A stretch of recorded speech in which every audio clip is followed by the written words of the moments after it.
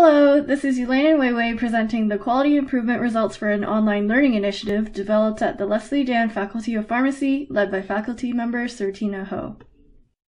We used the Virtual Interactive Case, or VIC system, and created patient or medication safety online teaching modules that focused on 3 processes: 1. Medication incident disclosure, 2. Root cause analysis, and 3. Failure mode and effects analysis. The VIC teaching modules were pilot tested in May 2020.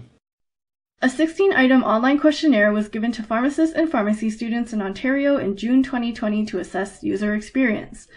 Our 18 respondents contained a good mix of licensed pharmacists and pharmacy students, with most of them having at least 1 year of practice experience.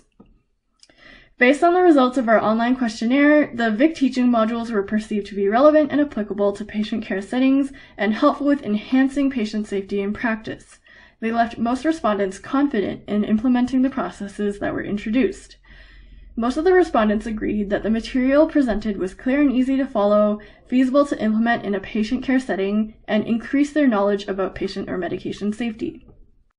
Here are some highlights of the respondents' comments. They generally found the modules to be clear and easy to follow, and the scenarios to be realistic. A few respondents indicated areas that the modules could be improved on, such as calling for better utilization of the interactive nature of the VIC platform to increase learner engagement and putting text-heavy didactic contents in other formats.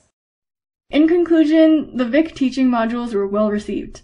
The use of the VIC platform can be extended to other areas of pharmacy practice as well, such as training for minor ailment prescribing or stimulating community health scenarios for both healthcare practitioners and students.